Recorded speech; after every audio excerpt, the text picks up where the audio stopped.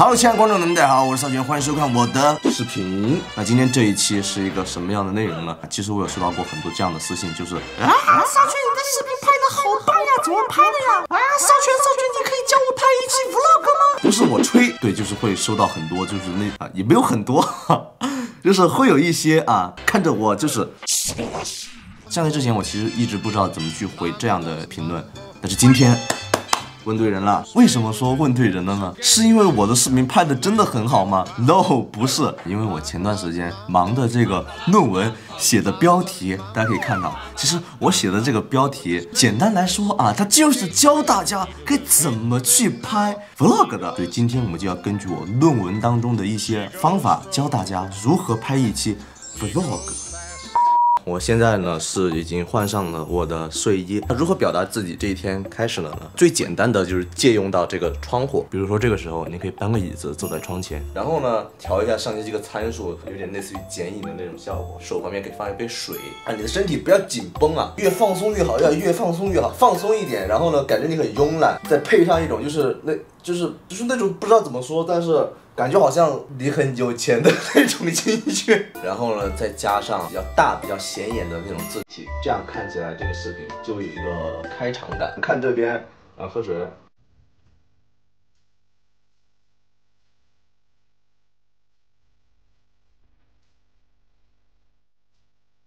如果是高脚杯的话是更好的。为了让你这个视频显得更加高级，你可能一般会在这个开头加上一句话也就是你自己说的一句话。就像我这个论文当中写的，就是景月在这个视频当中说的一句：“我的回忆并不一定是客观发生的东西。”那我这个地方改了之后，那可能是这样的：大家都叫我包皮农，但我不这么觉得。我觉得我不是。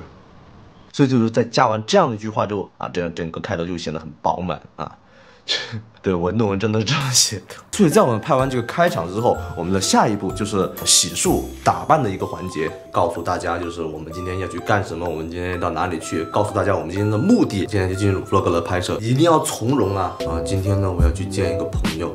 有这样的一个态度，就是为了让大家知道，就是见了他很多次你去找他找了很多次了，你们俩已经熟到就是可以不用再见面的那种地步，就是这样的。你也可以开心一点，但是你的眼神一定要是呆滞的。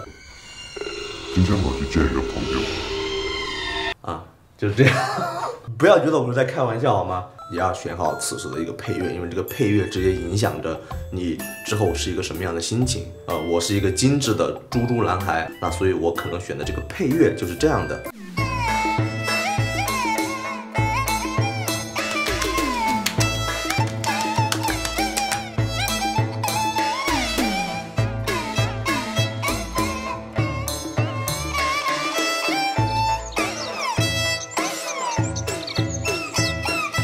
那现在呢，整个人就很完美然后就可以出去了。这个时候就要讲一点，就是如果说你见的这个朋友，就是你的粉丝或者大家都认得，你就可以在这个时候说，今天要见的朋友是谁呢？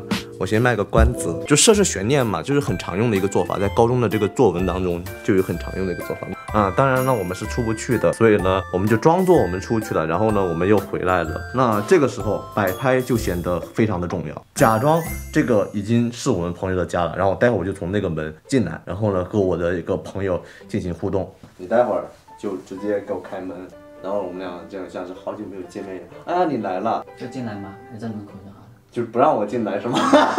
在门口站14天再过来。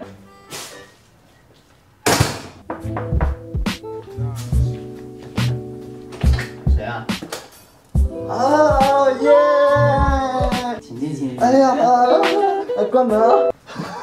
好莫名其妙。来给大家做一下自我介绍我之前呢是给他发过一个就是稿子，对，就是但是要慢一点，就是一个字一个字的来。我今天是被逼无奈，像个傻子一样，在这里做自我介绍。OK， 很棒。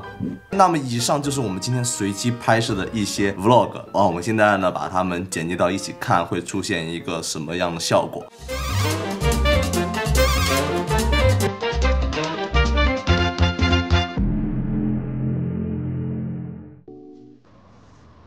大家都叫我包皮农，但我不这么觉得。我觉得我不是。今天我要去见一个朋友。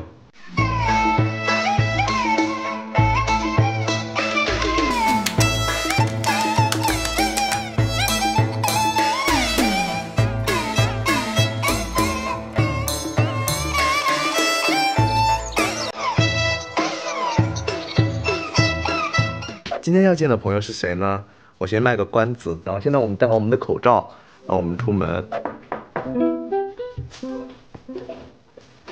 谁啊？啊耶！请进，请。哎呀，关门啊！还记得我们之前卖过的那个关子吗？没错，我们现在的朋友就是来给大家做一下自我介绍。我是傻逼。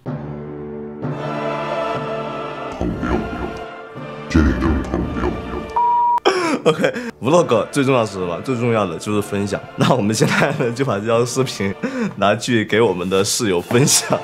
今天我要去见一个朋友。你笑得好贱。还记得我们之前卖过的那个关子吗？没错，我们现在的朋友就是来给大家做一下自我介绍。我是傻逼。